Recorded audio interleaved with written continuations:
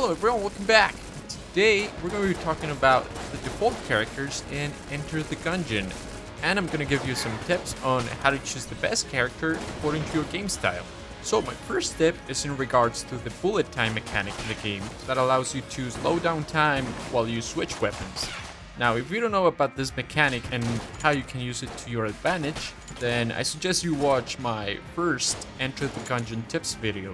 So, if you find yourself in a situation where you're getting hit multiple times early on in the game, first floor, second floor, then you might want to consider playing the convict or the hunter, because they actually have a second weapon which allows you to take advantage of the bullet time mechanic with the control key right off the bat, whereas characters like the pilot and the marine do not have this advantage, so you would have to wait until you get a weapon either from a chest or a vendor. Or you could also go with the marine, who is the only character that starts off with +1 to armor.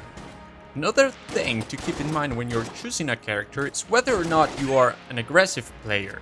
So, if you are, then you might want to consider playing the convict. She not only has the starting pistol with the highest rate of fire, but she's also the only character that can do rapid firing or gun snapping right from the get-go.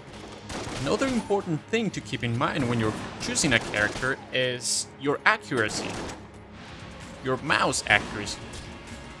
So, if your accuracy is lacking, then you might want to avoid the hunter. You'd be better off playing a character like the convict, for instance, who has a shotgun with a wide spread and a Molotov with a nasty area of effect. On the other hand, if you have pixel accuracy with your mouse, but you find the in-game accuracy of the weapons frustrating, then the marine is a good choice for you. He's got a bonus in accuracy and reload speed. If you know that your strength comes from the variety of guns and actives and passives that your character has at any given point in the game, then consider playing the pilot. He gets lower prices from vendors, he can purchase a blank for 17 brass for instance, and he also gets a lockpick and a higher inventory capacity for active items.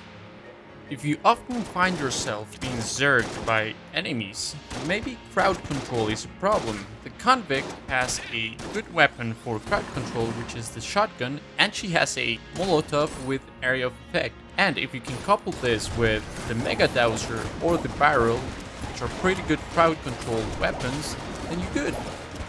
Right, so now we're gonna talk about the secret characters, their skills, and how to unlock them. So, there are two secret characters for the single player campaign, and they are a friendly Bullet King and a robot.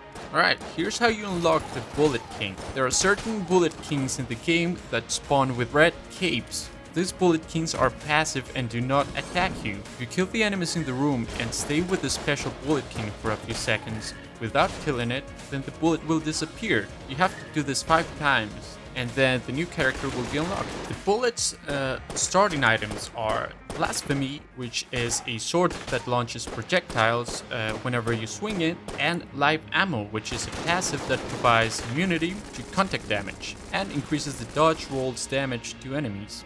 Right, so the second secret Gungeoneer is the robot.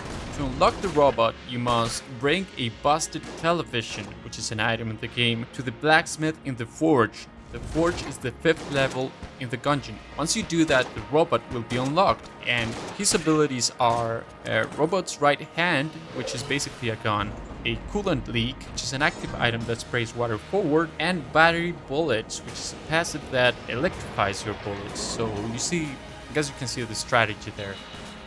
Anyway, thank you guys for watching. I'm gonna be doing a boss pattern analysis video and some gameplay videos where I take on some community challenges. So, I hope you guys stick around for that. If not, then thank you so very much for watching. I hope you enjoyed the video. Once again, if you have any suggestions, leave them in the comments down below, and I'll see you next time.